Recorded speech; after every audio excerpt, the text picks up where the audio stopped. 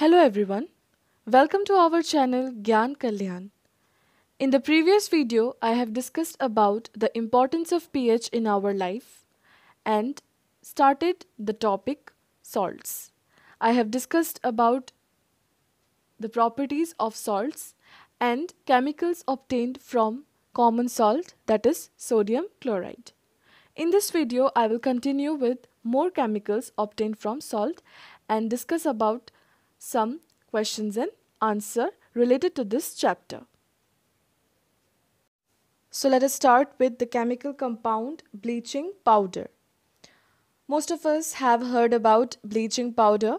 Bleaching powder is calcium oxychloride. So bleaching powder, the chemical name of bleaching powder is calcium oxychloride or calcium hypochlorite, and the chemical formula of bleaching chloride is CaOCl2. Let us see the preparation. Bleaching powder is prepared by passing chlorine gas over dry slaked lime. So chlorine gas is passed over dry slaked lime, and slaked lime is calcium hydroxide. So chlorine gas is passed over calcium hydroxide to produce calcium oxychloride, which is the bleaching powder. So where does the chlorine gas comes from? It can be obtained in the previous reaction which we have studied during the preparation of sodium hydroxide. So electrolysis of sodium chloride gives sodium hydroxide along with chlorine gas and hydrogen gas. So this chlorine gas is used to produce calcium oxychloride. The chlorine gas is passed over calcium hydroxide and calcium oxychloride is formed. So this is the preparation of bleaching powder. You can see the chemical equation. CaOH whole 2, which is the calcium hydroxide, reacts with chlorine to form CaOCl2, that is the calcium oxychloride or the bleaching powder. So bleaching powder is a white powder which gives a strong smell of chlorine. So the real bleaching agent which is present in bleaching powder is the chlorine, and the bleaching action of chlorine is due to its oxidizing properties. So bleaching powder is soluble in cold water and it gives a strong smell of chlorine. Now let us see some uses of bleaching powder.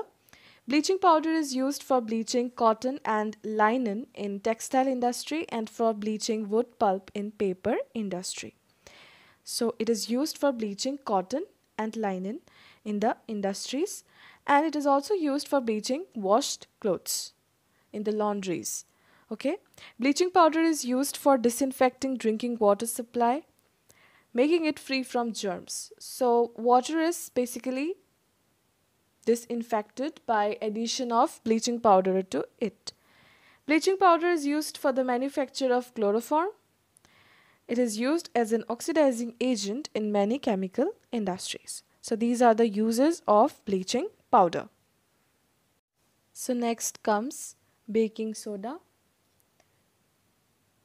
So the soda which is commonly used in the kitchen for making crispy pakoras or snacks is the baking soda. So most of you might be familiar to this name, baking soda. So the chemical name of baking soda is sodium hydrogen carbonate, and the chemical formula of baking soda is NaHCO3. So the baking soda is added for faster cooking of food. It is also added for faster cooking of food and to make the snacks crispy. Baking soda is added to them. Okay. So now we will see how it is produced. Sodium hydrogen carbonate or baking soda is produced on a large scale by reacting a cold and concentrated solution of sodium chloride with ammonia and carbon dioxide. So a cold and concentrated solution of sodium chloride, NaCl, is treated with ammonia and carbon dioxide, and sodium hydrogen carbonate is formed along with ammonium chloride. So you can see the chemical equation. that is NaCl plus NH3, that is sodium chloride plus ammonia, water and carbon dioxide gives NaHCO3, that is the baking soda or sodium hydrogen carbonate, and NH4Cl is the ammonium chloride. So this is the reaction for the preparation of sodium hydrogen carbonate, which is commonly known as baking soda. Sodium hydrogen carbonate consists of white crystals which are sparingly soluble in water. So sodium carbonate, hydrogen carbonate consists of white crystals and they are sparingly soluble in water.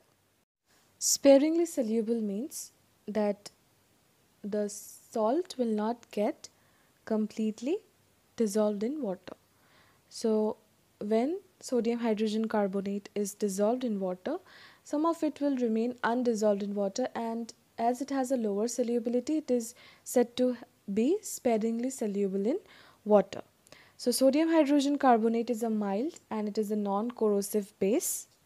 Okay, so now we will read about the uses of sodium hydrogen carbonate. Sodium hydrogen carbonate is used as an antacid in medicine to remove acidity of the stomach. So it is used as an antacid. Antacids are the bases which neutralizes the effect of acids produced in our stomach. If the acid produced is in excess amount, then antacids are added to neutralize the excess acid produced, and it will give relief to the stomach and will cure indigestion. So sodium hydrogen carbonate, as it is the base, it is used as an antacid in medicine to cure indigestion, so that it neutralizes the excess amount of acids present. Again we have sodium hydrogen carbonate is used in making baking powder. So baking powder is used in making of cake, bread, etc. It is a mixture of baking soda and tartaric acid. So tartaric acid is a mild edible acid which is added with baking soda to form baking powder. So baking powder is again a very useful ingredient in making of cakes. So what happens is that when the baking powder is mixed with water, okay, while making the dough for cake or bread, when the baking powder is mixed with water, the sodium hydrogen carbonate will react with the tartaric acid to evolve carbon dioxide, and this carbon dioxide gas gets trapped and bubbles will come out slowly and the cake will start rising and it will become soft and spongy. So if the baking powder is not added in the preparation of cake or the bread, then the cake will be hard and it will be small in size, that is, it will not rise up. So that's why the baking powder is added in the preparation of cake. Baking soda is used in fire extinguishers. So these were some of the uses of baking soda. Next comes washing soda. So washing soda is sodium carbonate containing molecules of water of crystallization. So for understanding what is water of crystallization, I think we should first read about the topic, that is water of crystallization. So I will continue this washing soda after I complete the explanation for what is water of crystallization. Okay, so what is water of crystallization? So there are some salts which contain a few water molecules in them, and those water molecules are the essential part of the crystal structure of the salt. So there are some salts which contain a few water molecules as an essential part of their crystal structure. The water molecules which form part of the structure of a crystal of a salt are called water of crystallization. So these water molecules which form the part of the crystal structure of the salt is known as water of crystallization. So the salts which contain water of crystallization are called the hydrated salts. So let us look at the example. Copper sulfate crystals contain 5 molecules of water of crystallization in one formula unit and hence written as CuSO4.5H2O. It is called copper sulfate pentahydrate. So copper sulfate crystals contain 5 molecules of water and as it is written as CuSO4.5H2O, that means 5 molecules of water. So what copper sulfate can be known as copper sulfate pentahydrate. Okay, next is sodium carbonate crystals. Sodium carbonate crystals contain 10 molecules of water of crystallization per unit formula and hence written as Na2CO3.10H2O. So it is also called as sodium carbonate decahydrate. Deca stands for 10 water molecules. So 10 molecules of water of crystallization per unit formula of sodium carbonate crystal is known as sodium carbonate decahydrate. Okay. Calcium sulfate crystals contain 2 molecules of water of crystallization in one formula unit and hence written as CaSO4.2H2O. So dihydrate stands for 2 molecules of water of crystallization. The water of crystallization is the part of crystal structure of a salt. Okay, it is a part of crystal structure of a salt. Since water of crystallization is not free water, it does not wet the salt. So the salts which contain water of crystallization are wet, okay, they are dry. So this water is not free water. Therefore, the salts containing water of crystallization appears to be perfectly dry. The water of crystallization gives the crystals of the salts their shape and in some cases imparts them color. So the water of crystallization is responsible for the shape and the color of the salts. The presence of water of crystallization in copper sulfate crystals imparts them blue color. So due to the presence of water of crystallization in copper sulfate, the crystals have blue color. The presence of water of crystallization in iron sulfate crystals imparts them a green color. So this is how the water of crystallization will give the crystals their shape and color. So now we again come back to washing soda. Now if I say that washing soda is sodium carbonate containing molecules of water of crystallization, then you will understand that the formula of washing soda is written as Na2CO3.10H2O, means the salt contains 10 molecules of water of crystallization. Okay. Washing soda is produced from sodium chloride in the following steps. So let us see how washing soda is produced.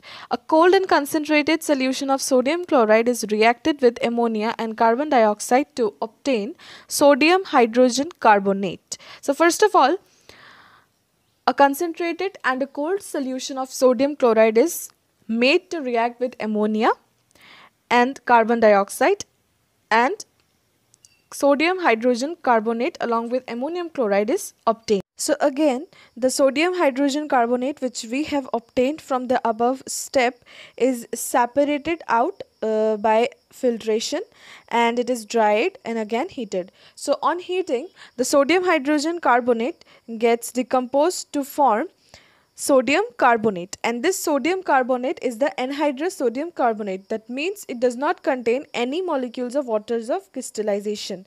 Okay, so this is the sodium carbonate which is also known as soda ash. Okay, the reaction you can see.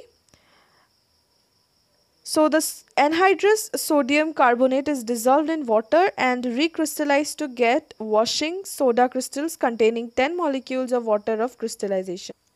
So washing soda crystals are obtained by the recrystallization of the anhydrous sodium carbonate. When it is dissolved in water, it is again recrystallized and then we get the washing soda crystals. So this is the reaction for the preparation of washing soda from sodium chloride. Now let us see the uses of washing soda. Sodium carbonate or washing soda is used in glass, soap and paper industries. Okay, again it is used in the manufacture of sodium compounds such as borax, Sodium carbonate can be used as a cleaning agent for domestic purposes, and it is used for removing permanent hardness of water. So these were some of the uses of washing soda. So a new topic, and the last one with which we will end this chapter, that is plaster of Paris. So what is plaster of Paris? It is calcium sulfate hemihydrate or calcium sulfate half hydrate. You can see in the formula of plaster of Paris CaSO4 dot half H2O, that is half molecule of water. So that's why it is called calcium sulfate hemihydrate. So the name plaster of Paris comes from the fact that it was mainly found in Paris. At first it was mainly found in Paris. Okay, and it has a lot of uses. Let us see its preparation. Plaster of Paris is prepared from gypsum. So it is prepared from gypsum, and what is gypsum? It is calcium sulfate dihydrate. So calcium sulfate dihydrate, that means 2 molecules of water, CaSO4 dot 2H2O is the gypsum which is used for the preparation of plaster of Paris. Plaster of Paris is prepared by heating gypsum to a temperature of 100 degrees Celsius. When heated, it loses 3/4 of its water of crystallization and forms plaster of Paris. So what happens is that 3/4 of the water of crystallization is lost when it is heated, when gypsum is heated, and it forms plaster of Paris. So you can see in the chemical equation CaSO4 dot 2H2O gives, on heating, gives CaSO4 dot half H2O plus 1/2 of water molecule. So this is the equation, the chemical equation for the preparation of plaster of Paris. In the formula of plaster of Paris, you can see in the above equation is that it is shown only half a water molecule. So it is not possible, it is half a water molecule does not exist. So the formula is written in that way. It actually means that 2 molecules of CaSO4 shares 1 molecule of water, so that the effective water of crystallization for 1 CaSO4 unit comes to half molecule of water. So 1 unit of CaSO4 will have half molecule of water, and if it is 2 molecules of CaSO4, then they will share a single water molecule. So that's why the equation is written in that form. Okay, now we will see its uses. Plaster of Paris is used for making toys, materials for decoration, and for making surfaces smooth. So there is a very important use of plaster of Paris. It is used in hospitals for setting fractured bones in the right position to ensure correct healing. So plaster of Paris is used when some accidents happen and a person gets fracture in his bones. So plaster of Paris is applied on that particular area so that the bone get again set in the right position. So what happens is that when plaster of Paris is mixed with a proper quantity of water and applied around the fractured limb, it sets into a hard mass, okay, and it keeps the bone joints in a fixed position. That's why plaster of Paris is used in hospitals for setting fractured bones in the right position. So this was about plaster of Paris. Okay, so now I will try to discuss some of the questions related to this chapter, okay, given in the book. I will not cover all the questions, okay. I will not discuss all the questions given in the book. I would request you all to try them, and if you have any problem or doubt regarding any topic or any question, you are free to ask in the group. There is a WhatsApp group which is specifically made for the students, and you, without feeling any hesitation, you can ask your doubts. We will try our best to clear your doubts and help you. So if you have any doubt or if you want any answer, then you can ask in the WhatsApp group. Okay, so let us start. The first question: you have been provided with 3 test tubes. One of them contains distilled water and the other 2 contains an acidic solution and a basic solution, respectively. If you are given only red litmus paper, how will you identify the contents of each test tubes? Okay. So if you have been provided with 3 test tubes, each containing an acidic, basic and a distilled water solution. And if you're only provided with a red litmus paper, what will you do to identify each of the contents present in the 3 test tubes? Okay, so first of all, we should have a proper knowledge about litmus paper, how the color changes take place both in basic and acidic solutions, of course in the neutral one too. So first of all, as we have studied earlier, that basic solutions will turn red litmus paper to blue. So as we have been given the red litmus paper, so we will try to do that first. Okay, so first of all, you have to dip that red litmus paper in each of the 3 test tubes one by one, so that the test tube which will turn the red litmus paper blue will be the basic one, basic solution. So as the red litmus will turn to blue, now you can use this blue litmus paper to check for the acidic solution. So the rest two are also tested. Okay, when you dip the blue litmus paper, then you will, if the color changes from blue to red, then you will be sure that it is an acidic solution. And the solution which will not make the litmus paper change its color, so that will be the distilled water, that is, it will be in a neutral solution. So this is how we can identify the 3 contents using only one colored litmus paper. I think it's clear to you. Okay, let us move forward to the next. Why should curd and sear substances not be kept in brass and copper vessels? Okay, so I guess I have said about this when we were discussing about the properties of acids, how acids react with metals. Okay, so it is always advised to keep the food substances which contain acids in them. We are advised not to keep them in any kind of a metal vessel. Why? Because the acid which is present in the food substance will react with the metal of the vessel, consequently forming some of the harmful metal compounds which are very harmful, and they will cause food poisoning. So it is always advised to not keep the food substances like curd or any sear substance like lemon juice or any orange juice, because they contain acids in them. So we are advised not to keep them in the metal vessels. Okay. The next is, which gas is usually liberated when an acid reacts with the metal? I guess you know it is the hydrogen gas. Illustrate with an example. How will you test for the presence of this gas? So we have to perform an experiment. We have to show how this gas is, how we will say that this particular gas is present, okay, when an acid reacts with the metal. So hydrogen gas is usually liberated when an acid reacts with a metal, we know that.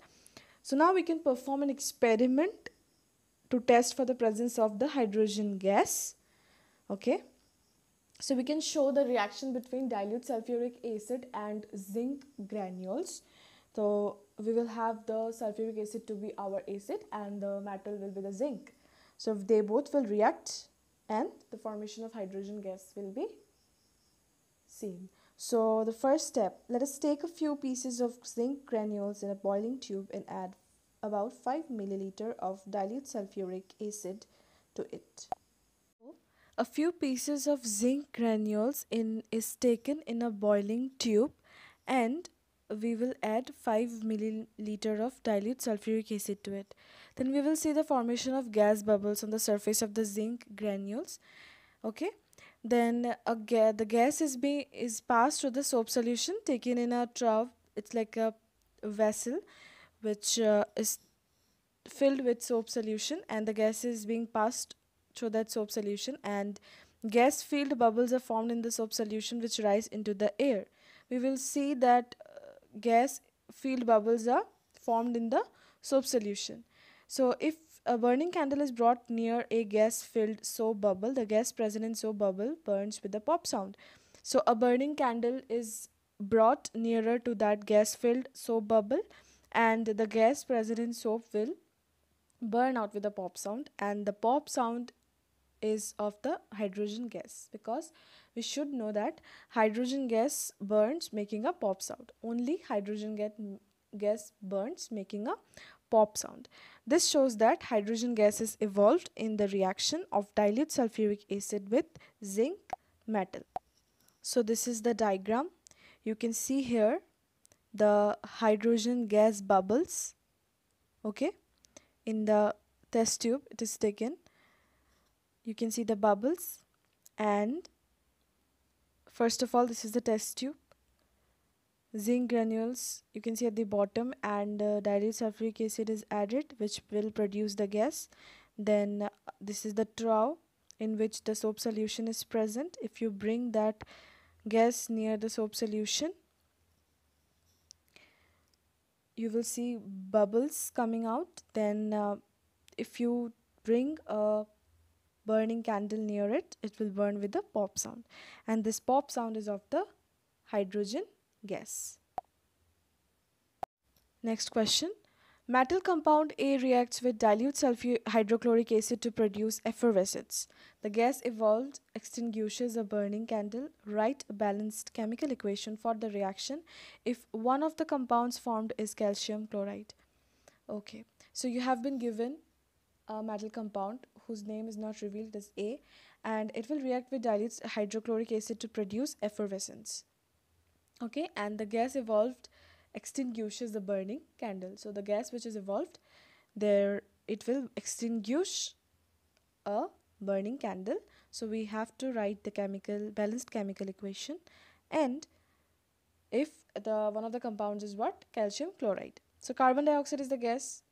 We know that carbon dioxide is capable of extinguishing a burning candle. So the gas will be carbon dioxide. And we know when carbon dioxide is formed, generally when an acid reacts with metal carbonate or metal hydrogen carbonate, carbon dioxide gas is evolved along with the formation of salt and water. So a metal carbonate or a metal hydrogen carbonate will react with dilute hydrochloric acid to produce effervescence. If calcium chloride is formed, then it has to be either calcium carbonate or calcium hydrogen carbonate. So it is calcium carbonate. Okay, it is not calcium hydrogen carbonate. It cannot be calcium hydrogen carbonate because calcium hydrogen carbonate is found only in solutions, and it is very unstable to exist as a solid. So it will be the metal compound will be the calcium carbonate, and this calcium carbonate will react with hydrochloric acid to form calcium chloride along with carbon dioxide and water. You can see the chemical equation.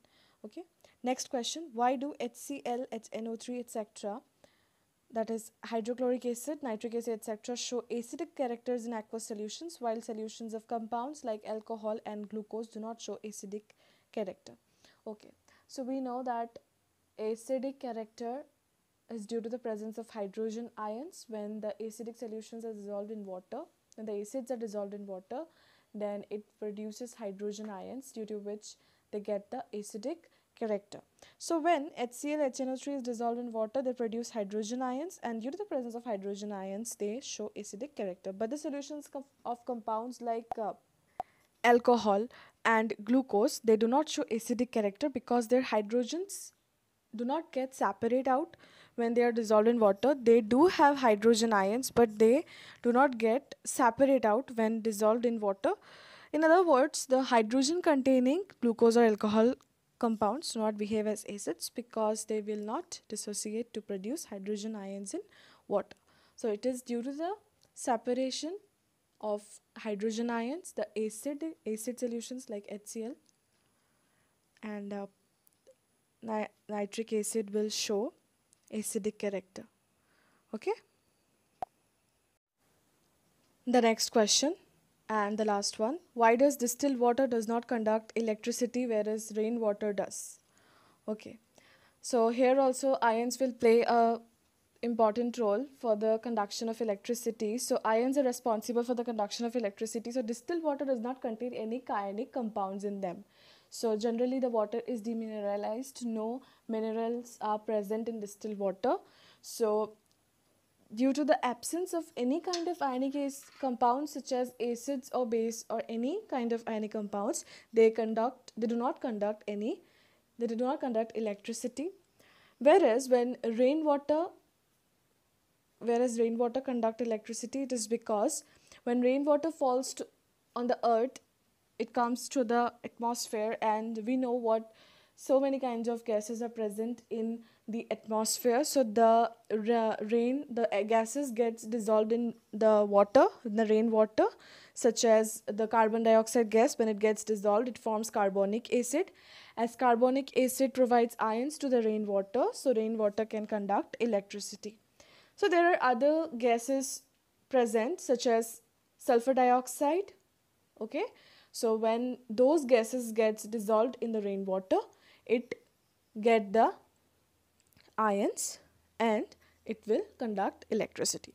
So this was about some of the questions from this chapter. I would like you to go thoroughly the whole of the chapter, and if you have any doubt, please share it with us. Thank you for watching. I will come up with a new lesson very soon.